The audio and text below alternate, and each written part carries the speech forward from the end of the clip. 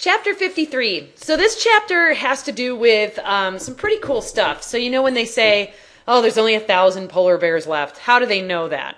So we're going to get into what goes into a wildlife study and figuring out population counts and that type of thing. So there's a lot of things you need to take into account. You can't just go out and do a count and say, okay, there's 50 of them. That must mean there are 50 left in the world, right? So you need to think about the fact that they're dealing with a lot of things in the environment that might be affecting them. And so you have to take all that into consideration. So the first one could be a physiological thing. So organisms are going to do stuff internally to deal with their environments. And you did that when you moved here to Colorado, if you moved from sea level. So at sea level, you have less blood cells, red blood cells, than up here. And that's to deal with the fact that there's less oxygen up here. So you physiologically made a change to the environment by creating more red blood cells to deal with less oxygen. So that'd be an example of a physiological change. Another way that organisms can adapt to the environment is morphologically. So those are going to be exterior changes. Shedding fur is a great example of that. We had an Alaskan Malamute that we brought from Colorado down to Florida. We are bad people. And the second she got there, she just shed most of her fur because it was so hot and she needed to deal with the environment, right? So that's an example of a morphological one. Shedding antlers, that would be like a morphological one. And this last one is going to be behavioral responses to changes in the environment. So if you think about it, there's a lot of things that organisms do when it gets cold. They can hibernate, they can fly south, they can burrow, they can do all sorts of things behaviorally like that. And the reason these are all important to think about is, let's say that we were doing a count on bears in Colorado and you decided to do it right now in January. If you're doing that and there's no bears, you were like, oh God, they're all extinct. Well, that's not true. They're hibernating. So you need to know a lot about their responses to the environment before you just go out and do a count. Okay, so let's define a population. A population is going to be a group of individuals of one species that are occupying the same area. So when we're all in the classroom together, we're a population of humans because we're all in the same little area and we're using resources and things like that. Okay. So when you're doing counts on a population, you're totally doing it at the population level. You usually aren't going to have enough space or time to do like all of them that are out there. So one thing that you got to take into account is going to be what's called the density. And that's just saying like how many individuals there are per unit of area. For example, if I said there's 50 elephants per acre in this country or something like that. So the way that we can measure density, the most famous way, and we're actually going to do an activity on this, is going to be what's called mark and recapture. I bet you can guess what that entails. So you're going to catch organisms, you're going to mark them in some way, let them go, and then recapture them. Now, the important thing about that is that you definitely need to use this equation, first of all, but you also need to make sure that the way you mark them is appropriate. I've got a really, let's see if I can pull this up while I'm talking, but I've got a really good example of something that I did in undergrad that was probably not the best way to do a mark and recapture, and I'll show you why. So there's a lot of ways that you can mark organisms. One way is you could use a marker. You could literally use a Sharpie marker. You can use tags, which are like little earrings hanging off. You can, let's see, where is it? Oh, I thought I had it. So you can do all sorts of things like that, but I can show you I thought I had it on here. Oh yeah, here we go. So this is from our next chapter, but here you can see a little crab here. Those are called ghost crabs, and I did a project on those. And for my mark and recapture, I took a big red Sharpie and put a big X on the ones that I'd caught. And the weird thing was I did not recapture any of the ones with the red X. Can you imagine why? Yeah, so some predators were really happy with me that day, so that was not a good choice. So you need to think that through. Same thing if you're doing birds, right? You don't want to put like some real heavy lead bracelet on them because then they can't fly. So things that are going to have the least impact on their behavior, ability to swim or fly, and that type of stuff. Okay, so that's density. Then the next part is you need to look at dispersion patterns. And that's going to be what type of spacing the individuals have between them. And there's different things that will cause those to happen. So there's clumped, uniform, and random. And I think this is easiest if I show you the pictures of them. So here you can see what is called clumped distribution. So they're in these little groups, and then there's a lot of space in between them. So here you can see these sea stars are in a clumped distribution pattern. So the reason that they usually do this is because of some sort of attraction between individuals. It could be some sort of social aspect they have. It could be safety in numbers from predators. It could be a food source. That's most likely what's happening here. So when you clump, and we call that herding, flocking, schooling, all of that, anytime that happens, that's usually due to an attraction between individuals. Now, the next type is pretty cool, and that's going to be uniform. And so you can see that there's pretty much an exact amount of space between each individual that's uniform throughout the population. Penguins are notorious for doing this. Now I want you to think about it, why that would happen. So if you look at these penguins, what do you think would happen if this guy moved a little bit closer to this guy? Most likely what's going to happen is this guy is going to peck at him and fight him because that's his territory. So uniform distribution patterns are usually going to be the result of some sort of repulsion between individuals. And so territories or plants do it too. They're like garlic and onions are famous for doing this, where they will actually release chemicals into the dirt that will kill anything around them so that they don't have anything competing with them. So uniform is going to be due to a repulsion. And then you've got random, and random is just wherever anything lays, it lays. And that's usually due to an absence of either attractions or repulsions. So why do we care about this? Well, once again, let's say we were doing a count on elephants. And I said, okay, I want to do a count here and here and here, and I come back and say, there's no elephants. That's it. The elephants are extinct.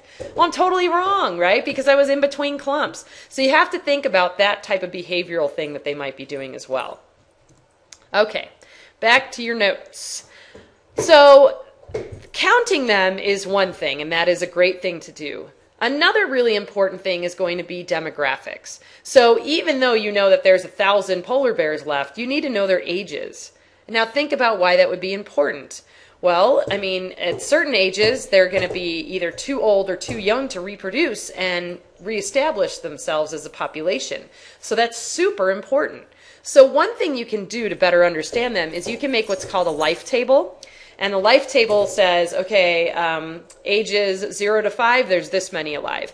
Ages 5 to 10, there's this many alive. So it kind of organizes it. And then what you can also do from that is you can actually plot what's called a survivorship curve. And I have a picture of that. There. Oops. Sorry. Okay. So this is showing a survivorship curve right here. So what this shows you is that there are basically 3 curves that can happen. So this oyster here is going to follow a type 3 survivorship curve. And what that means is early on in life is when they have a high mortality rate. And if they make it to a certain age, then they kind of do a lot better later in life. So that's usually things that like spew out tons and tons of eggs and larvae and hope that a couple survive. Then you've got type 2, which is like this little prairie dog here, and that basically is showing that they have an even chance of survivorship throughout their entire lives. And then the type 1 is what humans are, and so what we do is we have a pretty awesome chance of survival early on in life, and it's only when we get to the end of our lifespan that we start dying off. So those are the 3 types of survivorship curves that we have. Okay. Now, another thing that's important are reproductive tables. And that would basically say how old something is when it's able to reproduce. Super important, once again, because that goes into regulations, right? You don't want people killing a whole bunch of babies that haven't had the time to reach maturity and replace themselves so that, you know, you're not making the population go down. So reproductive tables are very important for that. And I should mention, how do we know how old an animal is? That's a tough thing to do. You can't exactly, you know, I mean, on fish, sometimes you can look at this little bone in their ear that has like tree rings on it, but that's pretty invasive and you're probably going to kill them doing that. So you obviously don't want to be doing that all the time. So the best way to figure out how old an animal is usually by size. And so you can kind of do it by that. All right. Once again, we're going to talk about reproductive strategies here, and they're going to be a lot in between. It's a lot easier with a lot of these nature types of things to talk about the extremes and then know that there's a lot of in between. So the first type, which has a lovely name when we talk about reproduction, is Big Bang reproduction. It's also called semelparity. And that's called one-time reproduction. So that's going to be an organism that puts all of its resources and its whole life into eventually reproducing one time, and then they usually die afterwards. So this is going to happen in areas where climates are really harsh, and they have to make sure that when the climate turns nice, they're ready to go. So if you think about those flowers that only flower every 100 years, that type of thing. Then you've got repeated reproduction, and repeated reproduction is also called heteroparity, and that's a bunch of repeated reproduction events close together. And that's usually because their offspring don't have a good survival rate. Think about cockroaches, mice, that type of thing. So obviously there's an in-between there. I mean, I think humans find ourselves in between those two, but those are the extremes that we can talk about. So going along with that, populations are going to grow, and they can also go down in numbers. They can decrease. And the way that you figure out if a population is growing is you just basically take the birth rate minus the death rate, and that can tell you if it's growing or getting smaller. Now, with that being said, there is something that a population will reach that's called the carrying capacity. And the carrying capacity is going to be that maximum amount that the population can get to before it starts having a die-off due to lack of resources or degradation of the environment or something like that. So if we look at this next slide here, this has a graph of paramecium, which are a type of protist, that are in a petri dish in a lab. And what happens is when there's a lot of nutrients and everything, their populations just go out of control, and they do this exponential growth that you're seeing here. And then all of a sudden it just levels off. And that's because they've reached their carrying capacity and they're running out of nutrients. And so it's going to do that. Now, the big question is, what about humans, right? We're at, what, 7 billion, somewhere around there? When do we reach our carrying capacity? I mean, if we look at that definition, it says that when, the population should start leveling off due to degradation of the environment. So this graph keeps me up at night. The next one I'm going to show you. Holy crap. All right, so this is a graph of the human population over time. Oh, there's a little blip with the plague, and then, holy Moses, it just goes straight up. So a couple of things that gave rise to that were going to be the Industrial Revolution, medical advances, and that type of thing. But we are climbing really fast. We're starting to kind of tilt over a little bit, but that's not anything that's, crazy good or anything like that. So a lot of people are speculating, what is our carrying capacity? Have we passed our carrying capacity? Because there are some populations that don't just level off, they'll overshoot it and then they go way down and then they kind of level off. We could be that type of population. We'll just have to see. So that'll keep you up at night, or at least it keeps me up at night. Okay. Now, the last part here is talking about population growth rates and life history models. And once again, we're going to talk about two extremes. So there's what's called K-selected and then R-selected. K-selected populations are going to be ones that have a later reproductive age, longer lifespan, and few offspring and extensive parental care. So the example that I give, they're whales, humans, and coconut palms. And I know some of you are thinking, coconut palms? Like, how do they have parental care? Well, obviously for plants, you're going to tweak that a little bit. But if you think about a coconut palm, they're putting all that energy into 3, 4, 5 coconuts. Whereas if you think about a dandelion, that's putting a little bit of energy into having thousands of seeds, right? So think about K-selected populations. They're going to do really well when the population is near the carrying capacity just because they don't have a lot of offspring. So their populations normally shouldn't grow that out of control.